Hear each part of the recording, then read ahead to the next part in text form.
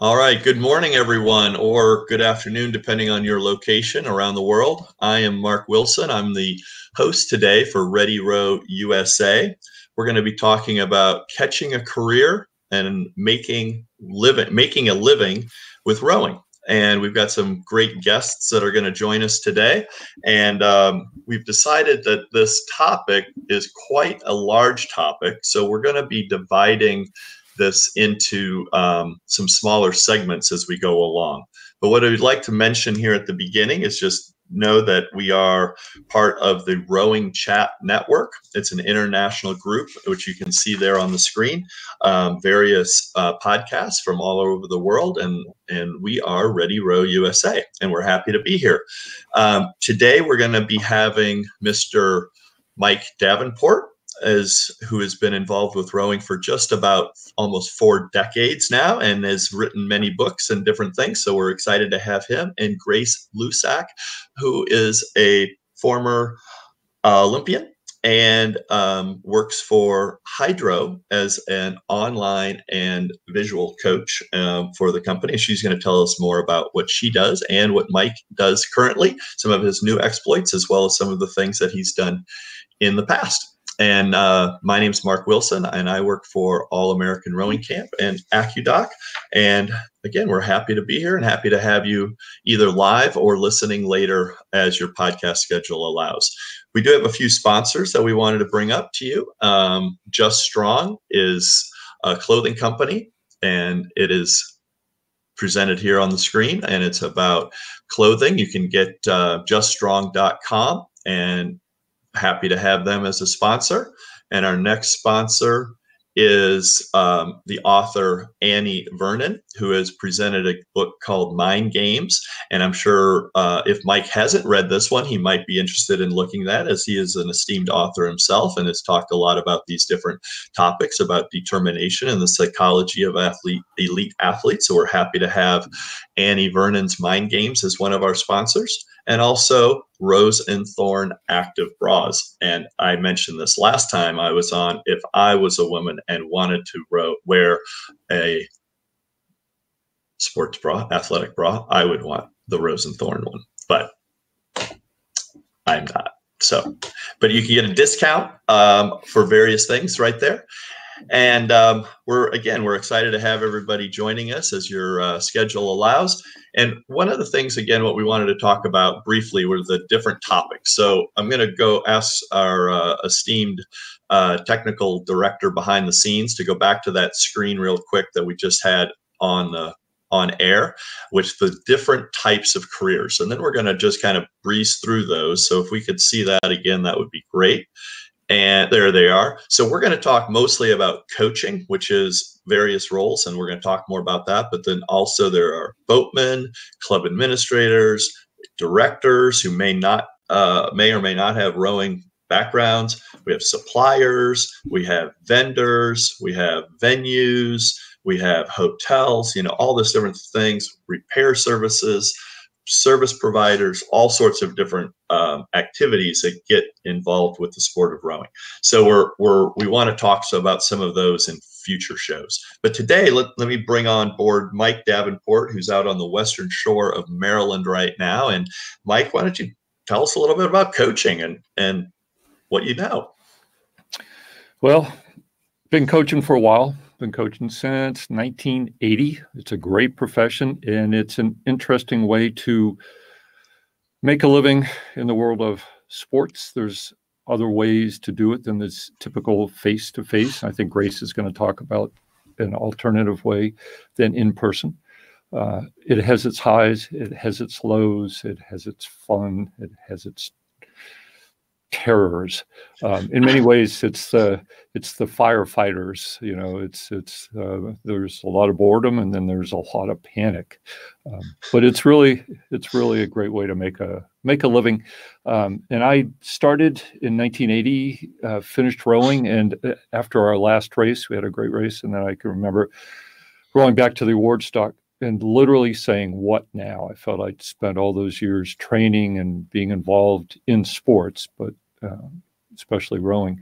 And I didn't know really what to do next. And coaching, when I get back, my coach said, you ought to think about coaching. And I don't know whether I should thank him greatly or curse him greatly, but it has turned out to be a great thing over the years. I think that's how a lot of people get involved with the next level. A lot of times people are really good athletes, and sometimes athletes make very good coaches, and sometimes they don't. But it does take that prod, right? That little push from somebody who you have mentored under or trained under to kind of have you suggest that. So that was a similar situation as I was as well. And maybe Grace has a similar story, but that's how a lot of people would get involved with coaching, I'm sure. So what are some of the ways, and Grace, why don't you introduce yourself, please, and kind of give us a little highlight. Grace is right now up in Dartmouth, New Hampshire. She's at a training camp and is based in Boston and works for Hydrow and does some other things too. So Grace, go ahead. Yeah, so I started rowing in high school, and my first paid rowing position was actually working in the boathouse as the boathouse janitor. So nice. first real job, and that was my first paid rowing gig. So I've since been on the national team, starting with the junior team through the senior and Olympic teams, last competing in 2016 down in Rio. And fantastic. Congratulations. Thank you. And since then, I've worked in New York City for 2 years, working for Ernst & Young, doing the not on the water activities of consulting and mergers and acquisitions and brands and marketing. So moved this January to join Hydrow, which is a company for live outdoor reality rowing. So imagine a rowing machine in your house where you can have a big TV screen with the view of the Connecticut River, of the head of the Charles, down to Miami, and even New York. And someone like me is leading you through a workout. That's pretty cool. That certainly is a great thing. I'm sure lots of rowers and non-rowers, right? I mean, you're really looking for the total athlete market, I think, with the product, right? Oh, definitely. Rowing, I think, is a great sport and good for, I think, everyone to try. It uses like 86% of your muscles, as we may all know, 87, depending on if you're grimacing or smiling. Yeah, and obviously a very efficient workout and great into like the full spectrum of age for being kind to your joints. Awesome. So what we've got here, everyone out there, is kind of three avenues of coaching. I think of myself right now as a hands-on coach. I do a lot of traveling clinics and camps and travel all over the world. Just got back from Croatia last week. And since then I've been in Ohio, and tomorrow I'm leaving to go to Michigan to work a camp up in beautiful Traverse City, Michigan. And so I feel of myself as very much a hands-on kind of person, kind of like how Mike Twiley started. And then we've got Mike, who's written books, and we're going to get into some of those things. And he's got all sorts of really good academic side of things, but also hands-on. It's come from his hands-on training. And then Tara, who's kind of that hands-on person, but isn't seeing somebody and correcting somebody, but leading them through the activity, which I think is pretty neat how our little group of panelists here formed up here. So this is pretty exciting. Mike, tell us some about the different roles of coaches, like the different levels and the different positions that somebody might get into. Well, coaching itself is, and I think the funnest part about coaching is the teaching part. And that's, if let's say you have a full-time job as a coach, that usually translates to only about 15% of the job. The other 85% tends to be all those roles that sometimes are fun and sometimes aren't. So you're talking about fundraising and budgeting and managing and transportation and advising. The list pretty much goes on. And there's always that caveat is other duties as assigned by athletic director. So it's quite expansive. But what I've found over the years, and I've worked with hundreds and hundreds of coaches, either in clinics or through books and such, I find that the thing that really engages them is the teaching component, where they're either, on the water or in the boathouse, the tanks or such, and they're working with the athletes, seeing the improvement, getting the feedback, giving feedback. That tends to be the most engaging part about coaching that I've found. I'm not sure if Mark or Grace, you found the same. Yeah, personally, I would agree completely, and I think that and that's one of the reasons why I've kind of gotten out of collegiate coaching, is that I really do enjoy my time on the water. I get to row myself a lot more, and also get to interact with a lot of people over the course of a year. So I would agree that if you can try to make the on the water part more fun and more a bigger percentage of your day or of your job, that makes it a lot more interesting, I think. So. Grace, what about you? How, besides being a boathouse janitor, what other roles of rowing? You came through the junior ranks of rowing. What other coaching roles are there out there? Which ones have you seen and feel are very important to perhaps your development, but also the development of a club out in the wild world? Yeah, so I'm very lucky to have had some really fantastic coaches along my rowing career, from the sport of rowing to other sports as well, to be honest. And, having the exposure, I came from a public high school. We just happened to have a river that went through town. Thank you, Michigan, for all the water.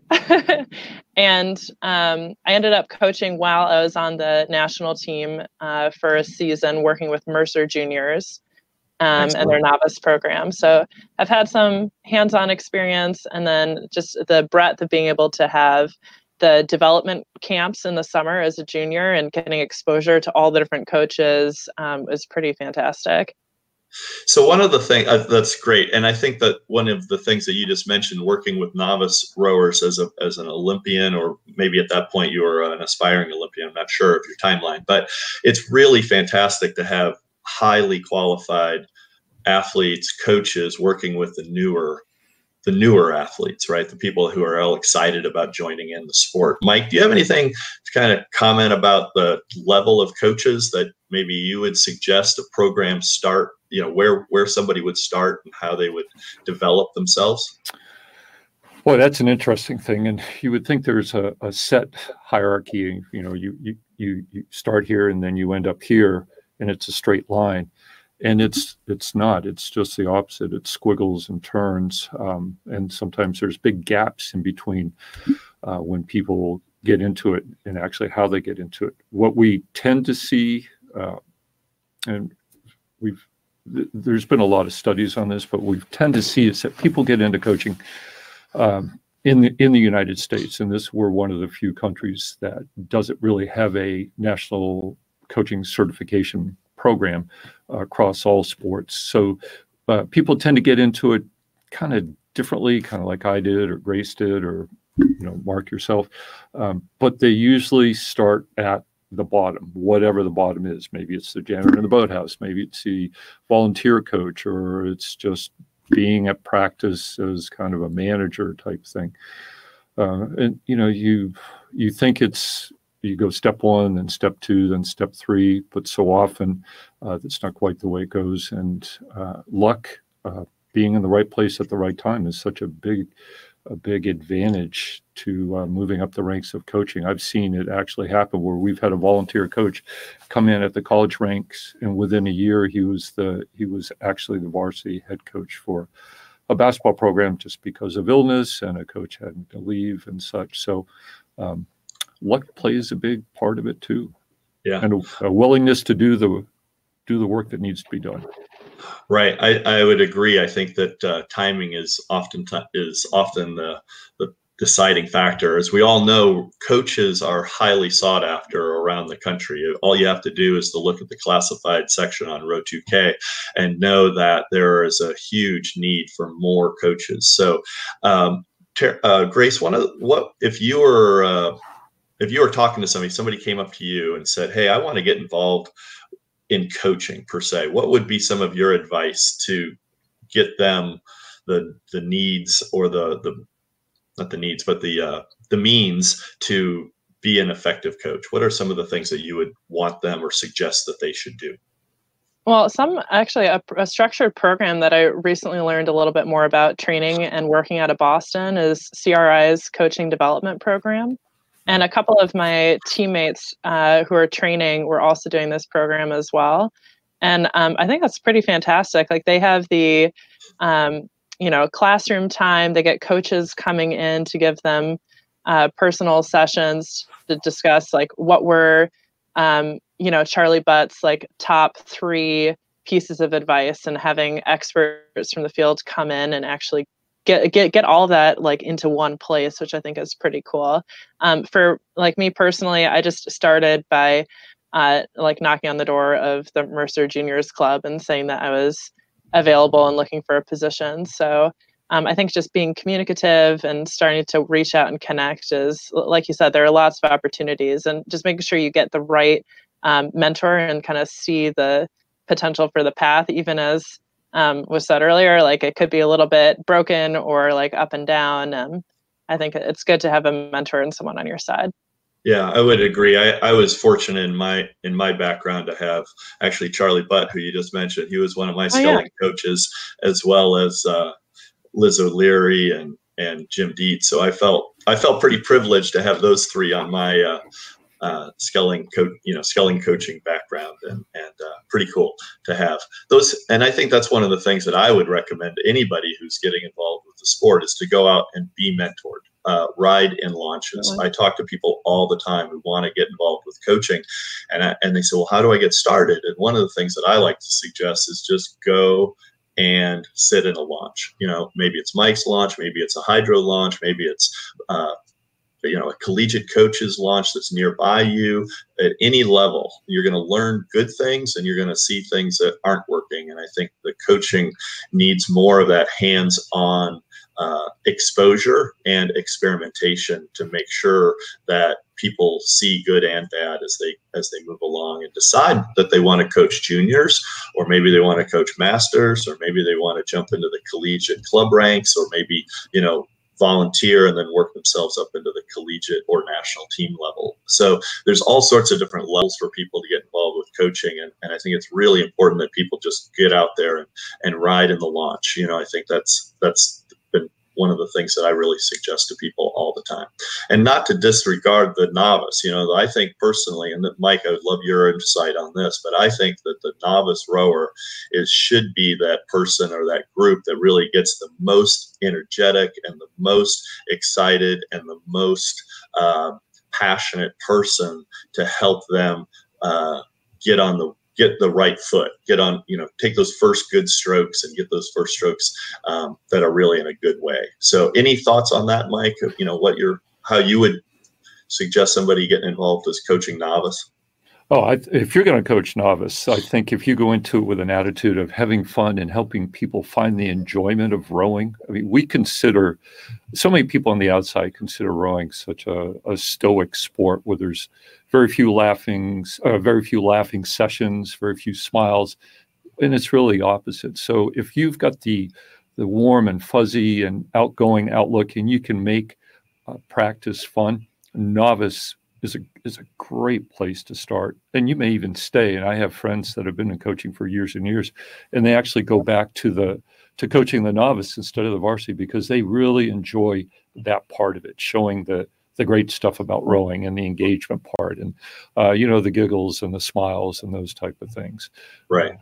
So yeah. So I was just going to ask Grace to kind of you started, Grace, as a junior rower in Michigan. So obviously the season is interspersed with some winter time, right?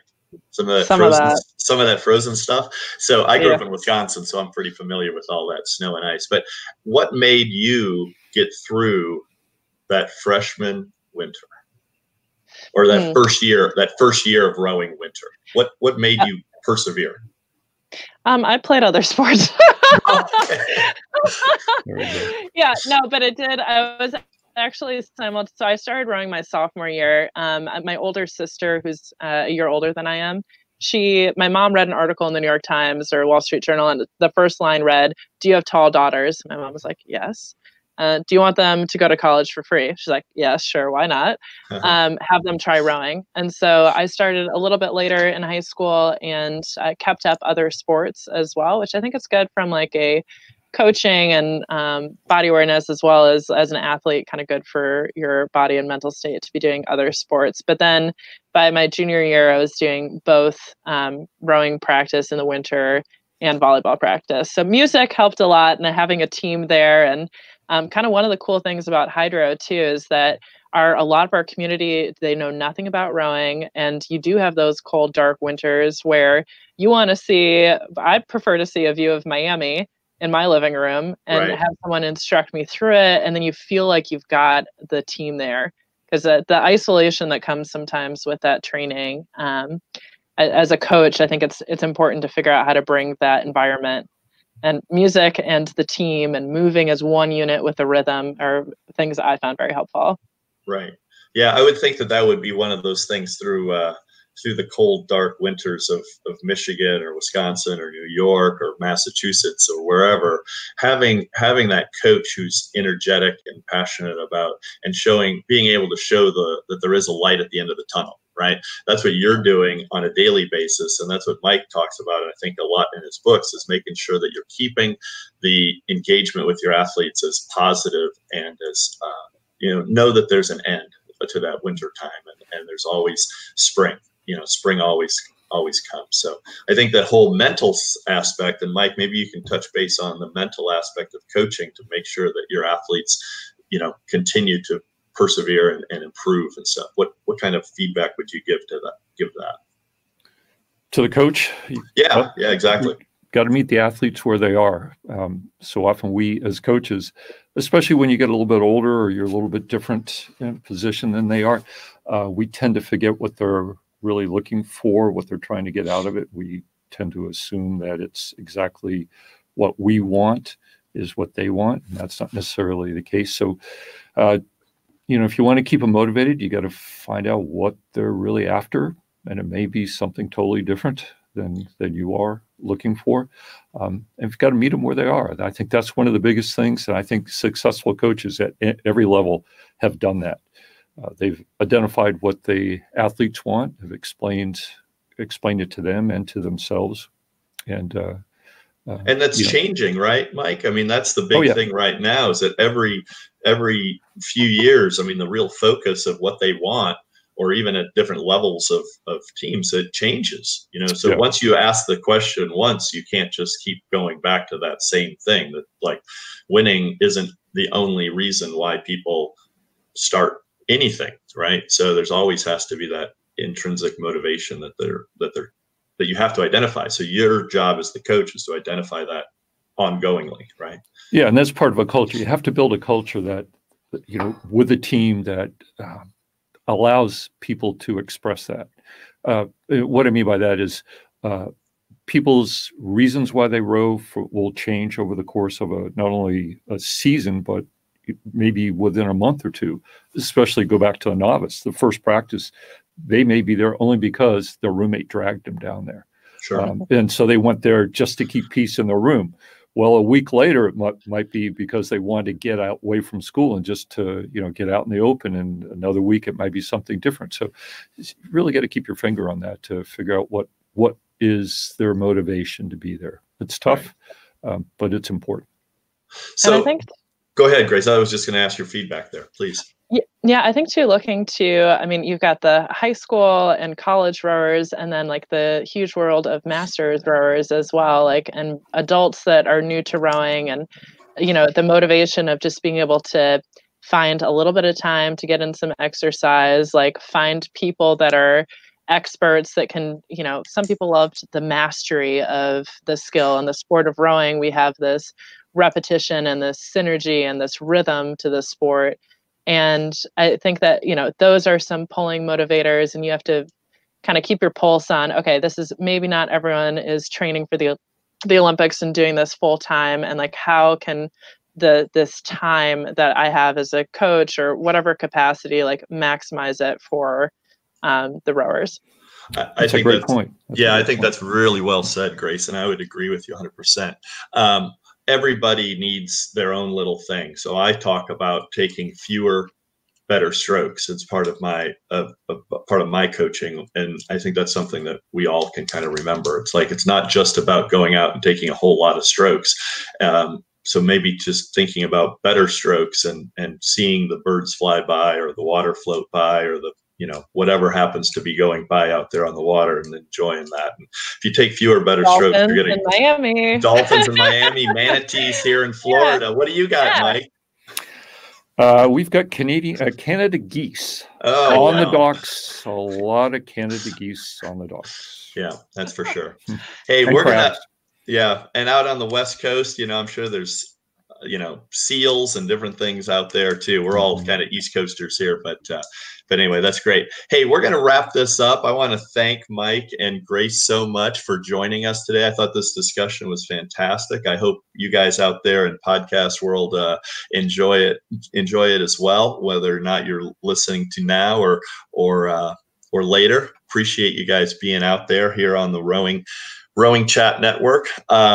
So we've got a little contest every episode. We give away a little something. If you put out on your social media out home the hashtag RRUSACatch, you could potentially win a little session with an online review from myself, or you could maybe get a book or two from Mr. Mike. And so we're looking at seeing some things come your way out there. But I just wanted to say again, thanks very much to our sponsors who we need to keep promoting the great sport of rowing here in the USA. And if you are a business owner or have any interest about becoming a sponsor, you can contact us through our social media. Please reach out. And again, thank you, Mike, and thank you, Grace, for joining us this morning. Any final words from you guys? Have fun. There you go. Yeah, go out and row. Go out and row. Okay. Well, thank you very much, everyone, and I hope you have a great rest of your day and rest of your week. Thank you so much. Yay. All right. Is this where the audience comes in and goes, yay? Yay. This is where All right. We're not done yet. We're still rolling. Thank you for being with us. This is Charlotte. I'm the producer, and I will close it out here in a second. Thanks. The principal's here. Don't say anything. The principal's going to close us out. All right. Be careful. Be careful. Hey, Grace, how about a fist bump there? Good job. Good job. Yeah. Nice job, everybody. All right. We've got a few of our other sponsors, I guess, are showing up on the screen, which is great. There's Pierce Press, Nancy Diessner. Find our sponsors at rowing.chat /sponsors. And again, thank you very much to Mike and Grace for joining us today. It was great having you both join us. So thank you. And thank you, Charlotte. You bet. My pleasure. All right.